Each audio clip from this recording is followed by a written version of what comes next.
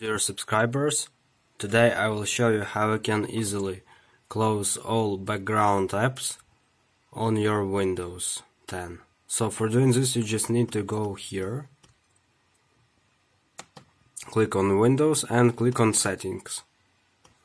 After you choose it, click on Privacy. Here go down to Background Apps. Here you can see it. And here you can also off programs you want, apps you want to delete from here.